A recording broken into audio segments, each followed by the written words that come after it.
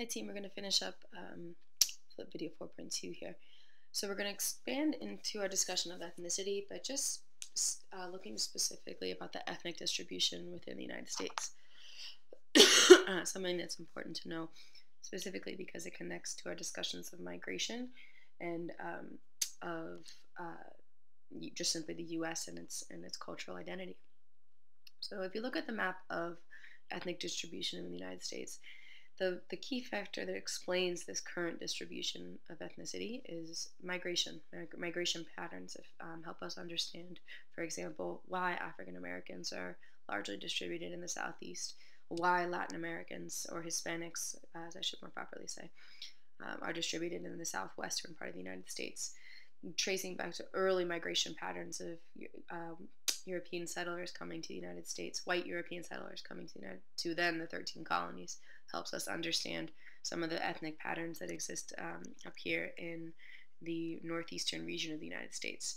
So we're going to focus on the largest ethnic groups in the United States, and we're going to look at where those ethnic groups are located and the factors that explain that. We'll start with Asian Americans. The two states with the largest concentration of Asian Americans are California and Hawaii. Now, just from a sheer geographic perspective, that makes sense, given that those two states are two of the states that are most closely located, that are physically close to the Asian continent. The two largest groups of Asian Americans would be 25% of the Asian Americans are Chinese, 20% of Asian Americans are Filipino. A rising group there would also be Indian Americans. Large increasing number of Indian Americans coming to the United States, or Indians coming to the United States.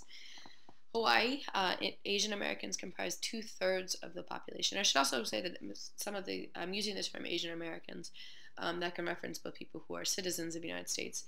This would also just be 8 people of Asian descent is what I'm referring to more generally. So 2/3 of Hawaii's population is of Asian descent, and half of Asian Americans live in California. So you can see the dense concentration there. And the factors that explain that modern distribution of Asian Americans are just simply the migration from China, from the Philippines, that of course is explained in the concentration of Chinese and Filipinos, from Japan, and from India. These are both historic and modern migration patterns, and that helps us see the percentage of Asians there. Hispanic Americans, or Hispanics. There's also different terminology here. This terminology, Hispanic, Latino, Chicana, excuse me, I'm going to clarify. Hispanic and Latino, sometimes it's a preference term here. Others feel that there are terms that are more accurate than others in explaining the heritage of the people. I'm going to use the term Hispanic, but the term Latino is often used by certain groups as well. And Chicana actually is specifically a term that references Mexican Americans. Chicano referring to a male Mexican, and a Chicana referring to a female Mexican. So those are all terminology that are applicable here. Hispanic Americans are primarily concentrated in the Southwest, in the states of Texas, to the border states here, Texas, New Mexico, Arizona, and California. And that is a product of migration from Latin America. So you can see those are areas with large Latin American concentrations. You also notice the growing population here as well in Florida. I think if I gave you this map in maybe 30 years from now, we'll probably see an increase. If this was broken down by country of origin, we would see a larger concentration of migrants coming from Cuba, since relations were just diplomatic relations were just restored with Cuba. So you can see. Again, geography helps us just understand this map here. If we look at the distribution of Native Americans, and Native Americans we see primarily in the Midwest, up here in Montana, in the Dakotas. We see concentration in Colorado. I want you to also note here that we've got New Mexico and Arizona in these regions, as well as here in Oklahoma. Now, the Oklahoma specific, and Alaska. I apologize, that's not on there. Alaska, of course, has a large concentration of Native Americans. Now, the factors that explain this clustered distribution of Native Americans is the forced migration of Native Americans to reservations. Many of you have learned this in your history classes, but just in case you haven't, The United States made a very specific and deliberate effort to remove Native Americans from the land that they were living on as the United States was being settled and established. One particular forcible migration that's most known was undertaken by President Andrew Jackson, who was known very much for his aggressive policies and oppressive policies towards Native Americans.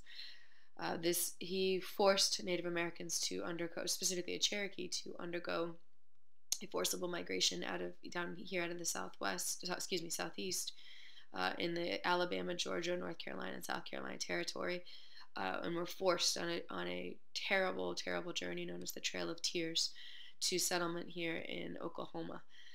So the Native American reservations are certainly not coincidental. They were the product of forced migration of Native Americans.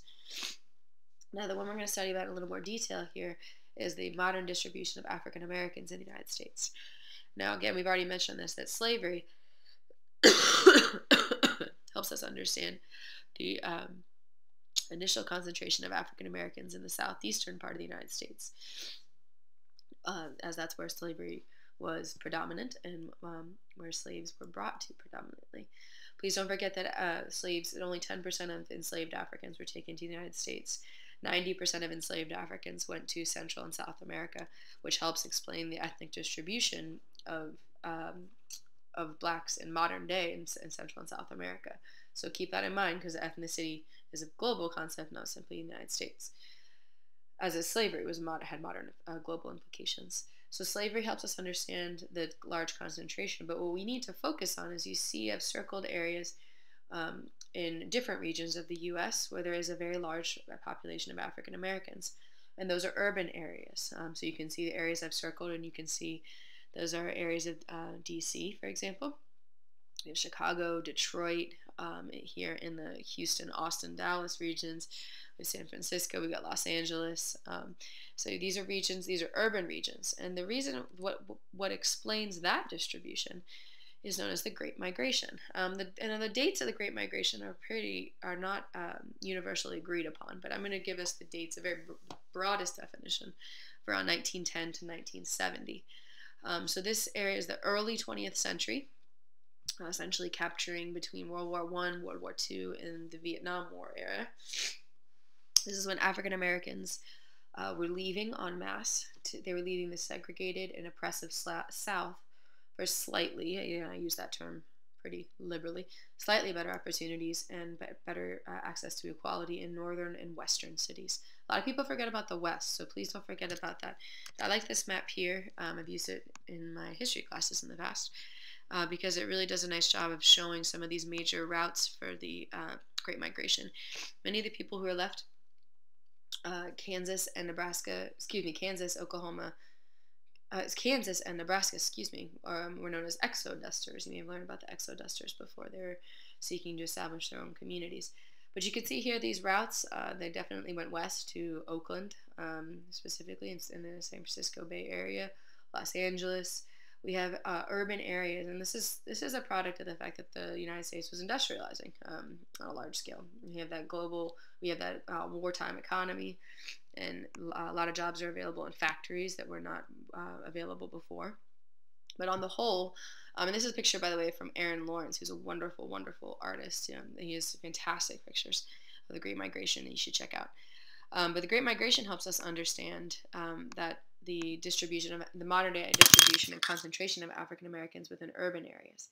However, what helps us understand the segregated nature of this distribution. In other words, it's not as if our cities in modern day are particularly, let me phrase it this way, even to this day, cities remain segregated, and that is a product of the racist and oppressive policies that the United States had in place.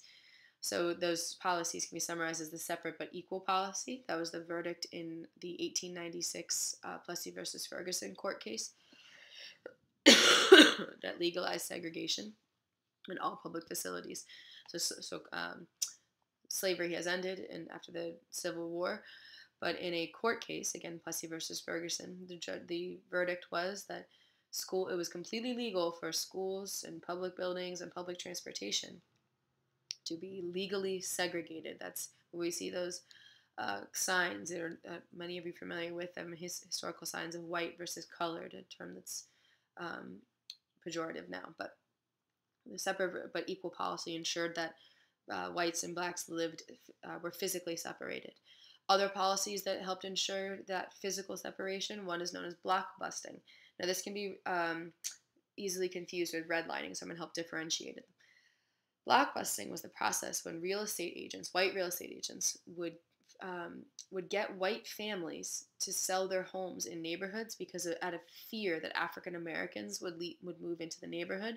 So they'd sell their home typically at a very low price, and then those same criminal real estate agents would sell those homes to black families moving in at much higher rates. And so it was just, again, another terribly racist policy and practice that is illegal, but happened all the time. That led to what's known as white flight. So the white families that lived in cities were fleeing en masse to the suburbs, leading to this geographic segregation between whites and blacks. Another policy that helped maintain that segregation was another illegal policy known as redlining. And redlining were illegal actions taken by banks whereby minorities are just refused loans in predominantly white neighborhoods. The term, I thought I had a picture of it, but imagine that someone just looked at this, and this is illegal, but this was just, and I'm a little cautious about the historic integrity of this map, but I found this in my searches that this is Richmond, Virginia. Envision just a bank looking at this map and just drawing a big red X across a different region of that city, and what that meant is that because they didn't want to give loans to African Americans, so that meant that African Americans couldn't move in.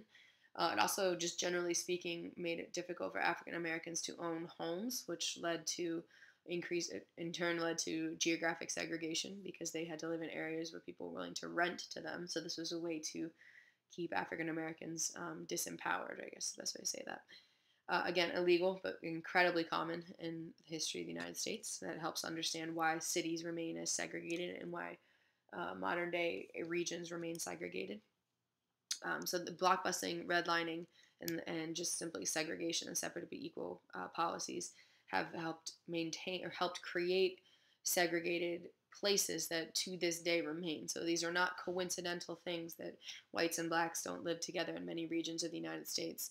Those were policies that started, and both because of modern day inequities and choice in many instances, those segregated areas remain. Now, in modern day, we actually have an opposite situation happening. Now, let me just talk about this very briefly because we're going to come back to this in a second. What we see is that upper class whites, and this is very modern right now, this is like within the last really 10 years, upper class, middle class whites are now returning to cities and looking for new amenities, want access to the city life.